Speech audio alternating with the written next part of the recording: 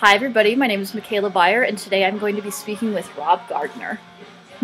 Rob Gardner is the original drummer of Guns N' Roses and LA Guns, and he's going to tell us all about their early days and what his life and career have been like since then. Thank you so much for coming on, Rob. No worries. Yeah, glad to be here. Good. Alright, again, also, I should add we're at the Rainbow Bar and Grill. Some of you probably recognize it. There we go. Yep. I can swing around a little and give you guys a bit of a view. A lot of sorted activities went on here, you know, and some good ones too. Fried zucchini's the bomb here. Just saying. Yeah. There you go. Alrighty, cool. So let's start from the very beginning. Where were you born and raised? Let's see. I was born in New York City and raised in Westchester County, which is just a little bit upstate, probably about a half hour out of the city, but it's really considered the suburbs. Okay. Yeah. And was anybody in your family musical? My grandfather on my dad's side was a drummer. Ooh. And then my aunt on my dad's side married a drummer who supposedly played with Tony Bennett. Wow. Yeah, I have drums in my family. Awesome. Kind of funny, yeah. Yep.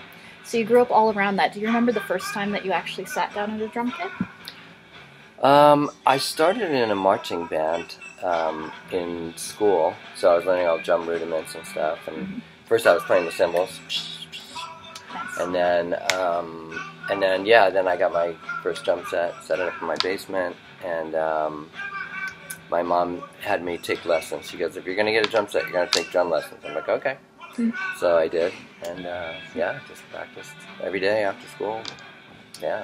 Excellent. And did you eventually wind up forming a band? Not in New York, so that didn't really happen till. I played with some friends in when I was in New York, but I was still only about 14 until I moved to LA. I went to high school here in LA. That's right. You went to Fairfax High School. I went to Fairfax. And tell us about who some of your classmates were.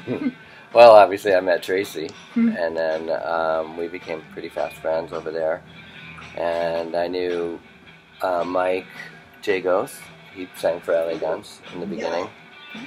And yeah, thank you so much. You're welcome. Thank you. Awesome. Do we want some food, or are we just chilling right now? Just chilling right now. Okay, perfect. I know. Thank Thanks. You're welcome. And then I met Slash, and I met Steven over there. And then I already knew Izzy from when I first moved to California, to Los Angeles. I had met Izzy because he played in a band for Mike's brother. Yeah. What was he like back then? Same, pretty much. I mean, maybe a little, might have just a little bit different, and but yeah, Izzy's always been pretty consistent. Yeah. Good guy. And what were the others like back then? I mean, was Slash kind of, was anybody markedly different, or were they basically all like younger versions of their crazy selves? Exactly. That's really, I kind of hit the nail on the head there. We like to party. We don't like to play, so we were always playing and doing backyard parties and all that kind of stuff, yeah. And we all kind of were in each other's circles, more or less, Yep. So yeah. Like I would fill in for this band, it's just kind of funny. Cool. Yeah. And so was it a really welcoming environment? I mean, did you feel like that was a good group of people to help to be in for your musical talent to flourish? Yeah, absolutely. Tracii and I we teamed up right away. And so he was like already really good, and by the time we were 10th grade, Okay. he was when I met him, was 10th grade. And yeah, no, he was really good, and then Slash was great too, but obviously separate bands. Yeah. But there are a lot of talented kids that went to that school, and musicians that played, so yeah, it was great. Good influence for. Yeah, and the golden question about Fairfax, have you been to any of like the anniversaries since then and seen all these people? No, it's kind of funny, but I never really went to a Fairfax High School reunion. Oh, okay. It's just weird how the kids from that school, they all still keep in touch. Okay. So it's like always a reunion. you know, Alright. all the time. Yeah. So So there's not much of a point. yeah, I wasn't really like big on school. I kind of I mean I went, I cut, but but I did go and whatever, but I just wasn't really my thing. I liked things that were connected with it on the outside of the actual school. So Fair enough. Slash and Steven didn't graduate either, so. Yep. You know, And a bunch of rebels we are. yeah, exactly. Still. Yeah. And that kind of leads me to my next question. Was there a point at which you decided that you were going to pursue music as a career instead of going to college or doing a trade or joining a service? Yeah. I mean, that in high school was the time where that was something I wanted to do. I wanted to be a drummer. So my dad was a photographer, and I used to help him out all the time, like on the set. So I was always around like models and actors and film and lights and cameras, etc. And he asked me if I wanted to work with him, and he would send me to photography school and like that. But the music was my passion, so I did that. I just told them, I said, no, thank you, but I'm gonna just go ahead and do this. Yeah, it sounds like even though you decided not to go down the photography route, like you weren't really intimidated by the showbiz scene. Like it was natural to you. Yeah, it was kind of natural. I grew up around it. Okay. Yeah. Yeah. So describe what it was like going into your first band. So, I just loved playing. I mean, we were all on fire and just trying to be as good as we could and learn all the latest licks and songs and writing. Stuff like that. So did a lot of at that age you're doing like backyard parties and stuff. Yes. And so a lot of this was like, I think you had to be 18 at the time, and then by the time we turned 18 it moved up to like 21. So we were kind of right in that period where I remember we played some clubs where I think the Troubadour. We did a show at the Troubadour where we were like still. I think we were still under 18 or whatever, and they had to put wristbands on us so that they knew that we weren't old enough to drink. Yeah. Basically, they let us on the stage to play, and then we had to go right back out into the alley, right back out of the club. Okay. Yeah, that's how young we were. Yeah, and it kind of brings me to another question. Were there any other bands on the scene that you really felt pumped and inspired by, or that you really liked going to see? For sure. I mean, Motley Crue. Me and Tracy used to go watch Motley Crue at the Whiskey, like down the street here, and just sold out shows. They'd have like 2 sold out shows and just people like lines around the corner. Yeah. And then while the one show would let out, there would be, the second line. They'd start letting the second line of people in for a second show. It was pretty crazy. Wow. And then Wasp, they were just playing Wasp. Mm-hmm. But we used to go watch them at the Troubadour. And that was crazy because they had all the pyrotechniques and all the, they light the sign on fire and all the gels on the lights would melt. And yeah, it was very theatrical. It was very theatrical. He was throwing stuff into the audience, like hunks of meat and bloody meat. Yeah, it was much more. Yeah, it sounds like it was much more untamed then than it is now. Yeah. Yep. And it brings me to another question. I don't think we discussed this before, but if you'll indulge me, what do you think of some of the recent films and television series that have come out about the Sunset Strip, like The Dirt, which was filmed partly here in the Rainbow, and Pam and Tommy, which was also filmed near here? I've only seen like bits and pieces of both of those films. I don't know why. I just haven't really watched The Dirt. You think I would have, but I haven't watched it yet. So I can't really answer that. But from what I did hear is that it's hard to really for a film like that to do it justice of really what it really was like. Mm-hmm. Have you ever been? So it's kind of hard to judge that. So. I mean, in my opinion, The Dirt is way too polished. Like, it should have been a little bit grittier and more dirty, for lack of a better word. And I've talked about that with people. I mean, I'll always have a bit of a thing against Motley Crue because I'm a Hanoi Rocks fan. There you go. There we go. go. Yeah, but at the same time, I like the idea of having more films come out that honor that period. I mean, have you ever been approached by anybody who wants to make a movie about Guns N' Roses or LA Guns or? Yeah, I've done a few things, kind of like this, like video interviews and you know, like that, where they're asking all the questions about it, but not to actually act in a film like that or whatever, but just, you know, I've definitely done interviews about it. Yeah, kind of, I guess, to rephrase the question a bit, like, has anybody come to consult you about it or ask you about what that time was like, or to kind of have you share the experience of making the film? Yeah, like I said, I mean, I've done a lot of interviews where people have asked me, you know, God, what was it like back then? It was such a crazy time, and it was a special time on the Sunset Strip, you know? Yeah. So, yeah, I mean... yeah, because I know that people have approached Axl and Slash about doing movies and stuff like that, and they've turned them down thus far, so... Yeah. You know, maybe in the future we'll get, like, a Guns N' Roses biopic. Yeah, that would be cool. Yeah. And it would be cool if they shared it with you as well, like if they could, you know, have you, if they could interview you before they do the script and stuff like that. I'm ready and willing. Yeah, there you go. See, talk to Rob Gardner. Ask me, I was there. Alrighty, cool. So tell me, so tell me about the formation of Guns N' Roses and LA Guns. Oh, so LA Guns really formed in Fairfax High School. Probably around 11th grade, 12th grade, somewhere in there, and so it started as a band called Pyrus, and Tracy and I used to just jam drums and guitar in my room, or at his dad's, you know, plumbing shop or whatever. We used to go play there.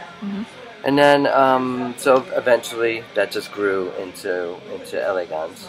Excellent. And we met Raz in school. He was the manager, kind of promoter, manager of the band. And so that's where we really started taking off. It was really, you know, we got a lot of merchandising and recorded an EP, like a 4-song EP. And then, so at the same time, around the same time, I would fill in for Hollywood Rose, for the drummer. I would just get a phone call. Hey, can you play drums? We have a show coming up. We need a drummer, or whatever. And I'm like, okay, yeah. So I knew all the songs. So that's how I met everyone. You know, Chris Webber and Steve Darrow, and yeah. And I mean, I'm a little bit curious what it was like listening to Axl sing at that time when he was young and his voice was kind of at, I shouldn't say the peak of his power, but like what did you think of him? Definitely unique. I mean, kind of, well, thumbprint. So he had his thing going on. That's the way he dressed and the way he his frontman, you know, style that he had was really unique. And so yeah, we kind of knew we had something going on there. Yeah. But his voice was like, I was like, wow, it's just so different, you know. And so much range too. Yeah. I know there are people who would listen to Appetite for Destruction and they would think it was actually two singers because, you know, there are songs where he sings very low and sings very high and people couldn't tell it was the same person. Yeah. That was good. Excellent. And do you have any like memories that stand out of that time or gigs that you were part of that hold a special place in your heart? Well, whatever shows that we did stood out. I remember we did a show at this place called the Dancing Waters. It was out in San Pedro. Okay. And that was like right when that first turnaround started coming around, where the Hollywood Rose and the LA Guns influences were starting to mix together. Yeah. And so that was cool. Like, I think Axl wore a kilt that night for the first time. Really? I remember that. That was cool. And the audience was like definitely responding. Yeah. So yeah, we knew something was happening there. So we were trying to just branch out of Hollywood and get to the outskirts, you know, and start getting our name around Yeah. A little more. And that kind of brings me to my next question. What ambitions did you have for, I mean, at that time we're still in the LA Guns phase. Like, did you want to get a record deal, or were you just kind of feeling the waters? Oh, yeah. No. We all wanted record deals at that time. Mm-hmm. We were running with the torch. Okay. Oh, yeah. And yeah. So you were genuinely ambitious for the band, like. Absolutely. And what was it like laying out a path at that time? I mean, did you have specific goals that you set, or was it just like, we're going to play as much as we can, and until someone notices us? That was pretty much it. Okay. Yeah, you just want to get yourself out there as much as you can, and like I said, we were trying to go on the outskirts a little bit. We played another place in. We did the San Pedro show, and then Glendora, another one. It's all the way out, kind of towards Orange County over there. Yeah. And just branching out and getting your name out there and playing as much as possible. And then obviously in Hollywood as well, Yeah. Troubadour, Whiskey, Roxy, doing as much as you can. Nice. Now, did you ever play in LA Guns when Paul Mars Black was part of it? Nope. No. Okay. So that version was after the original Guns N' Roses, and when Tracii and I departed, he kind of went his way, and then I went my way. Yeah. And so I know Paul obviously well, and I knew all the guys, and LA Guns once Tracii reformed that band. Yeah. I adore Paul, by the way. He's a great guy. Oh yeah, Paul is awesome. Hi, Paul. Hi, Paul. Okay.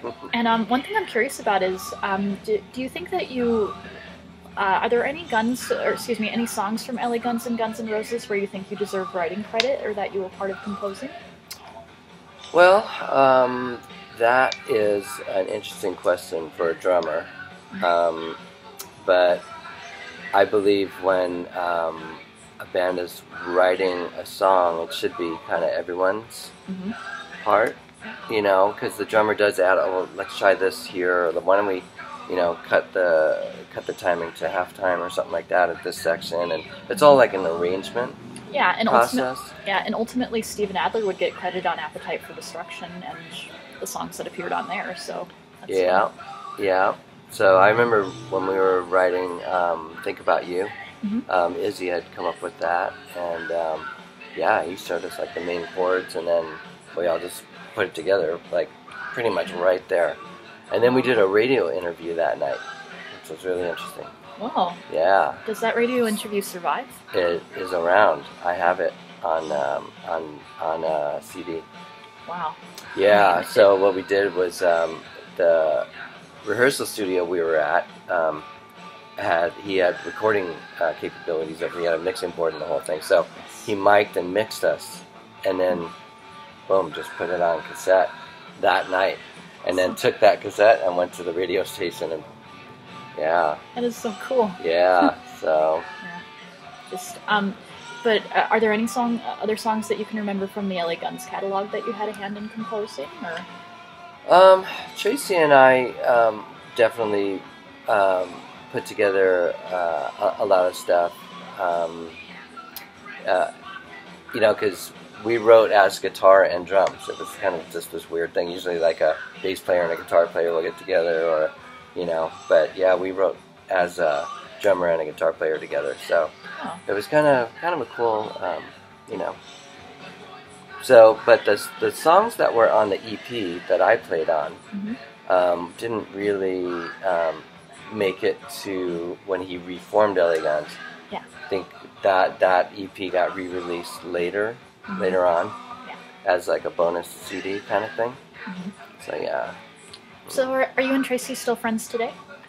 I haven't spoken with Tracii in quite some time. I've been trying to get in contact with him, but I know he's a busy guy, and I'm a busy guy, so we'll come across each other's paths sooner or later. Yeah, and they're actually going to play on New Year's Eve over at the Whiskey. So they did that last year, I believe. Was it last year or the year before? Last year. I was last year. There. Yeah. Okay. I probably saw you there. But yeah, I was there. I was at that show. He slipped out the front door. Like I was hoping to go up the backstage, and I was gonna wave him down and say hi. But anyway, yeah. It's I actually only spoke with Tracii like really briefly. I have a little video on Instagram where he goes like that, but But anyway, I was going to say, though, and we can cut this out if you want, but if you wanted to come New Year's Eve, I'm sure he'd love to see you. Yeah. Yeah. Yeah, I don't know if I'll, but it's kind of early to tell what's going to happen on New Year's Eve right now, but, yeah. I mean, and just as a fan, I'd like to. Yeah, and, you know, just as a fan, like, at events like that, whether it's a concert or anything else, I feel like fans and admirers really like to see people from the history of the band. Like, it doesn't matter if you're in the current lineup or not. So I think, I mean, and it leads me into my next question. Like, do you feel like fans of LA Guns and Guns N' Roses have been accepting of you and, you know, that they've enjoyed asking you questions and that they accept you as part of the history of those bands? 100%. Great. 1,000%. I mean, I can't tell you how many, you know, friend requests that I get and just people inquiring and interviews that I've done and little films and videos and podcasts and, I mean, a lot. Awesome. Yeah. Way more than a handful. Yeah, so, no, everyone definitely wants to, you know, hear the history and what was it like and, you know, how do you know, everything's up, so. Yeah, and it's nice that you do that, particularly because there are certain members in Guns N' Roses who are very press shy and don't really talk about the early days or the current days. Yeah. And I think it really means a lot to people to hear from you. So. Yeah, no, I'm a pretty private person myself, but on something like this, I think it's good to let the history out. Mm-hmm. And, you know, why hide it? It was there, it happened. You know, let's put it out there and tell the real story, you know. Because I've read a lot of things that are not the real story, like, you know, this kind of mixed up versions of this and that, and no, that's not right. No, that didn't happen. You know, things like that. Exactly. So, yeah, I'd love to set the story straight and, you know, always willing to do that. Yeah, which brings me to my next question. Do you remember when you met Duff McKagan? I do. Yeah, so Oldie was, he was playing for LA Guns. Mm-hmm. And Axl was singing, and then Oldie just wasn't really into the whole. We were a little more glam at that time. Mm-hmm. Yeah, like we wore some makeup and, you know, teased her hair and like the whole thing. And and Oldie that just really kind of wasn't his thing. Awesome bass player though, man. He was just like a rock solid, like thumping bass player. He was so good. And, but I think, you know, and he was from Denmark as well. He had a little bit of an accent, you know, and kind of a lot. But, I don't know, it just wasn't, working out with him. So anyway, Izzy had said, hey, I know this bass player, you know, and he lives up in Seattle. You know, I'm going to go get him and bring him down here, and everyone was for it, so I just kind of went with it, and yeah. Okay. Yeah, and he walked into rehearsal, and I met him. Yeah, cool guy. Yeah. And, of course, he wrote his book eventually about his life with Guns N' Roses, and do you have any comments on it? I mean, he kind of, it sounds like he facilitated you leaving Guns N' Roses and bringing in Steven Adler, but do you want to kind of tell your side of the story? And you know, again, I haven't really read his book. I think I read like little bits and pieces of it here and there, to be honest. So as far as him facilitating it, I wouldn't really know how to comment on that because it just happened. I don't think anyone really facilitated anything. I think it just happened. It just wasn't meant to be, and we had our reasons for leaving, Tracy and I, in other words, and I think the Hell Tour thing was like the bigger part of it. You know, like the van that we were going to be taking, we knew wasn't in very good running condition, and that it could very well break down at any given moment, and of course that's what happened. We all know the story. Yeah, exactly. So, you know, but hey, they did it and pressed on, and it's awesome. The rest is history, right? Yeah, it sounds like you have a good attitude about it, like you're happy for them. And Yeah, I mean, you know, I don't have any hard feelings about it, you know. Life goes on, and, you know, you win some, you lose some, and kind of thing like that. But no, I love Guns N' Roses. I mean, they're one of my favorite bands. Aw, nice. Yeah, absolutely, 100%. I like that. So yeah. Alrighty, cool. So describe what happened after you left Guns N' Roses. So as far as what? Like, as far as the band goes, or like my relationship with the guys, or musically, what did I... Musically, what did you do? Oh, okay.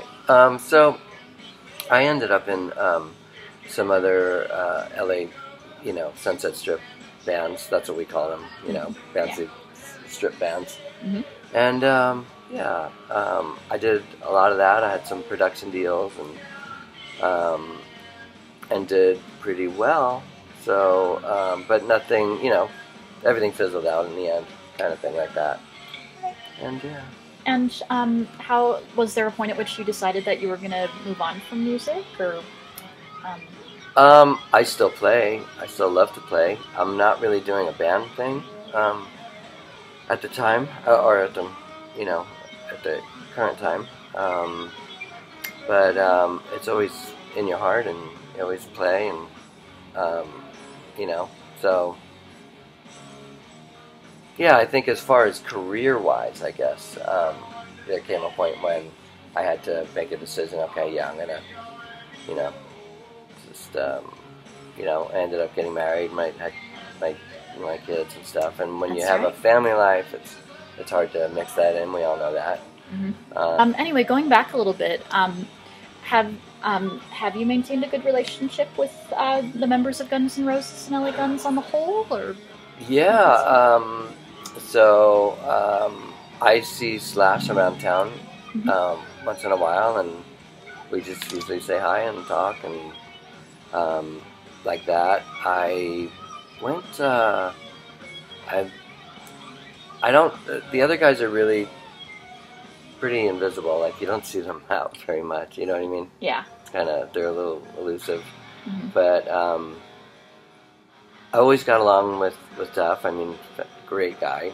I mean, anyone that knows him would say the same. I mean, he's just a great guy. Yeah. Axel, same thing. I always got along with him, and yeah, we were always good friends.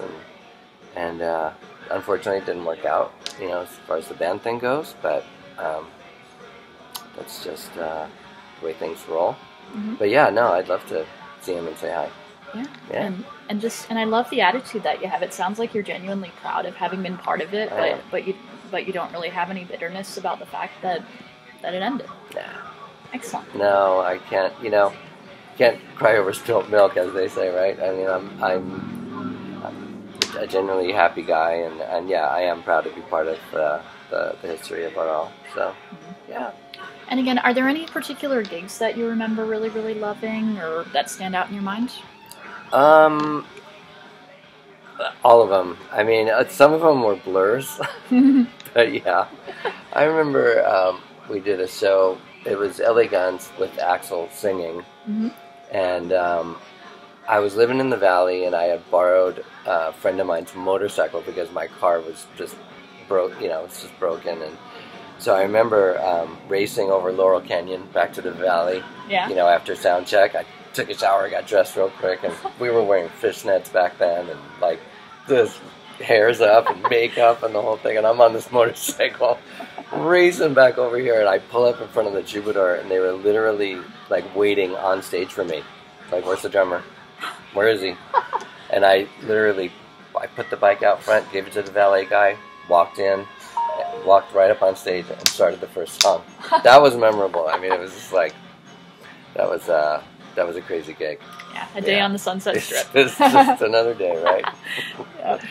Luckily, I didn't crash the bike on the way over, and rushing, around the curves and all that. But yeah. I survived. Yeah, exactly. And I'm kind of curious about what you think of your style compared with Steven Adler and Matt Sorum, who later became the drummers. Like, go ahead. Yeah, no, both awesome drummers. Different styles, for sure. But the question was, how do I compare my style to theirs? Exactly. Yeah. I think Steven and I, especially for a band like Guns N' Roses, it's very straight ahead, and so I think Stephen did a great job on the record. I mean, we've talked about it and stuff, and he's a great drummer, just fit right in, for what they were doing, and my style compared to his. I mean, I like to think we're both good drummers who fit right in. There was no issues playing wise, when I was with the band. It was so. And then, as far as Matt goes, I mean, I think Guns N' Roses by the time Matt came around, I think Guns N' Roses had evolved into not a different band, but just matured, with exactly. Different styles, I should say, and again, Matt, awesome drummer, one of my favorite drummers. Really? Yeah, just so really right on, and I love his fills and his tastefulness and his playing and his style. Yeah, I really like his work in the Cult as well. Yes, absolutely. Yeah, and always had a great drum sound too. Yeah, so. Yeah, and I'm kind of curious who some of your favorite drummers were when you were growing up. I mean, of course, you came from a family that had drummers, but were you a fan of John Bonham? Or? Well, you hit the nail on the head. John Bonham was pretty much my biggest influence. Ask Tracy, we were huge Zeppelin fans, and so he was definitely one of my bigger influences. And then, I mean, at the time, this is kind of way back, not trying to age myself, but Keith Moon, of course, he was Mitch Mitchell from Jimi Hendrix, Ginger Baker from Cream. Yes. Yeah, those were my influence. Many others, but I'm just saying at that time, coming up, learning different. Yeah. Excellent. Yeah. And I'm kind of curious, what you think of how Guns N' Roses has been perceived historically, because of course after the Sunset Strip era happened, grunge came, and there was a bit of a backlash against that type of music, and against Guns N' Roses specifically. There was kind of a silly feud between Guns and Nirvana, but now that a little bit of time has passed, I feel like people have grown to have a greater appreciation of Guns, particularly after the reunion of Axl, Slash, and Duff. Yeah. How have you viewed that? Well, I would face the facts on that one, and Guns N' Roses was around first. And by the time the grunge thing came in, the Seattle sound, I should say, was really coming around with Soundgarden, even in the early 80s, late 70s, early 80s. Seattle sound was obviously really coming in. Yeah. And I love that whole Seattle sound thing. So I love the grunge thing. So, but, two different genres, I guess, really. I mean, Guns N' Roses was Guns N' Roses, and Nirvana's Nirvana. I mean, and they're both just kick-ass bands. I mean, right? You can't deny that. So, it's Barbra Streisand and Tony Bennett. I mean, what? You just have to like what you like, and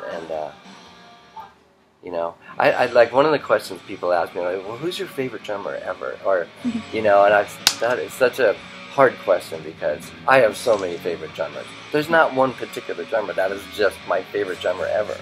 It's hard for me to say that. You like different things for different reasons. Yeah, and I understand that. I mean, and as far as Guns versus Nirvana, it's apples and oranges, but in the end, it's both fruit. Yes. So, yeah. For sure, yeah. So, yeah. All right, and describe what it's like drumming now. I mean, do you do it on your own, or do you jam with friends? I know you said you haven't really been in a band situation lately, but... Both. All the above, kind of. I do recordings. Sometimes people ask me to record some stuff, and then I do... I get asked to play, sit in, and then, yes, I play... I still like to practice and work on my chops and stuff. Absolutely. Awesome. Yeah. And are you one of those people who you're do you feel so drawn to music that whenever it's playing you think to yourself, okay, how did he do that? Or Oh yeah. Yeah, I'm always, as a drummer, you're always listening to other drummers, like anytime you hear stuff, you know, so, oh yeah, that was a cool fill, how do you do that, you know? Yeah. And then these days with social media, you could just look up on YouTube, okay, you know, Exactly. how is this fill done, and who did it, and how do you do it, so. And do you feel like the, you know, you were playing music at a time when the internet wasn't around and we didn't have Facebook or anything like that, and it's okay. Oh, I'm kidding. But anyway, but here's the thing. Do you feel like the internet and social media have kind of helped the music you were part of to live on? Like people have access to it more, and you know they can share pictures, they can share videos, they can share. Yeah. Oh yeah. Yeah, I think it's cool that you can open your computer or look on your phone and bring up stuff all the time, like, you know. So, yeah, it's great to be able to look up stuff and information highway. It's awesome. And so, how do you see your legacy with the band? Like, what do you think you contributed to it that made it better? For Guns N' Roses? Yeah. I think just... yeah, again, that was a mash between LA Guns and Hollywood Rose. Yeah. And, yeah, so the mix of the two, it just happened to be like just a cool fit. And, yeah, I'd like to think I helped develop that style and the sound for what they became. Excellent. Yeah. And so recently you got married, and and your wife actually wanted me to ask the question: are you married and in love? Married and in love, yes. Excellent. Yeah. She's a great gal. Yeah, she seems really sweet. Yeah. Alrighty. So, what did you think when you heard that Axl, Slash, and Duff were getting back together? That rumor was circulating for quite some time. Mm-hmm. And then it finally actually happened. I was like, wow, they're really going to do this. So it's cool. I thought it was great. Yeah. And were you one of those people who thought it would never happen and that there was no chance of it, or was there always something in your mind that went? I knew one day it would probably happen. Yeah. I was kind of hoping it would, and it did. So, yeah, it did. They're doing great. I think they're, you know, putting out some recordings now, and yeah. And I know this is kind of an odd question and a little out of the field, but would you like to see Steven and Izzy rejoin them at some point? Definitely. That would be cool. Yeah. I think they've kind of, you know, obviously, you know, got the band together and gone on tour for years now, and so I don't think that's really gonna happen, but it would be cool if it did. Yeah, it sounds like you're very naturally creative. Yeah, I think I came from a pretty creative background. Exactly. Yeah. Alrighty, cool. So anything else you wanted to add? No, I just, I'm glad to, you know, put my thoughts out there and answer any questions. And yeah. Excellent. Well, thank you so much, Rob. I really appreciate it. Absolutely. Thank you.